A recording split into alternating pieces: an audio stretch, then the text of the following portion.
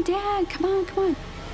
So we caught up to her, and there she is. She's standing by the statue, and she puts her arm around him, and she said, here he is. This is him.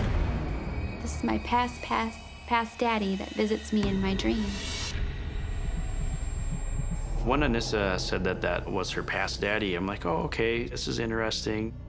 Didn't really think anything of it. You know, maybe it's just her imagination. It just happened to be somebody she thought could be her past daddy.